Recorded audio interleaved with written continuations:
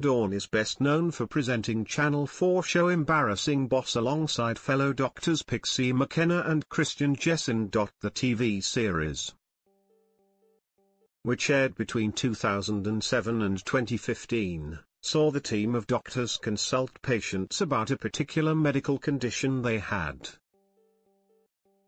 been suffering with, many of which had been taboo or misunderstood. The program tackled supposedly embarrassing issues by attempting to debunk myths which surrounded them. But while the 55-year-old previously insisted that she was never shocked by any medical condition, she has now revealed that one particular patient had left her gobsmacked. Speaking to Express.co.uk, the doctor opened up about treating different medical conditions, stating that it was purely part of her job. She said, "It's interesting how the public still sometimes feel that actually perhaps some doctors aren't so comfortable at looking at sometimes embarrassing stuff. But actually that's what we do. That's the day job," she added. However, Dawn went on to reveal that there had been just one incident while filming for the show which had rendered her speechless. Insisting that she had always been unfazed by different medical conditions, she said, "We did film in Weymouth one weekend, and this chap came in and he had a problem with his testicles. Actually, I dealt with that. And he went off and he, later, came back.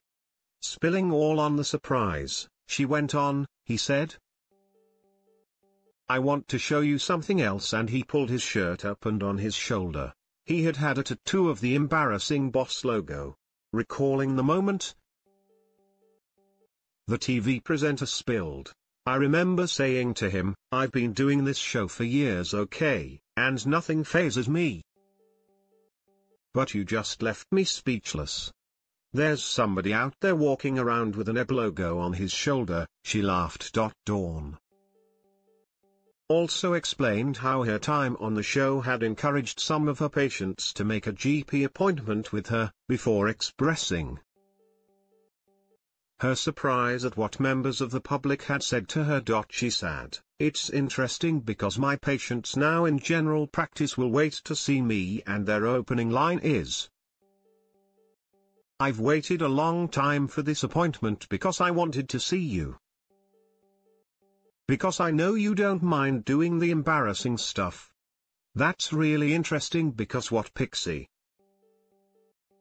Christian and I did on that show is only what GPs do up and down the country every single day of the week. It came as there." This morning star spoke out about how she had chosen to live with a bunion on her right foot rather than have it surgically removed. "It takes a long time to recover from bunions, so there's more that we can do to kind of stave off surgery, and surgery is inevitable for some people, but it doesn't have to be for everybody," she said. "When I discovered Soul Bliss shoes, it just ticked every box for me because I can keep on my heels, but they're comfortable." National Bunion Day. Launched by Soul Bliss Shoes, www.solabliss.com, and their brand ambassador Dr. Dawn Harper, is on April 26, 2018. For more information please visit www.nationalbunionday.com.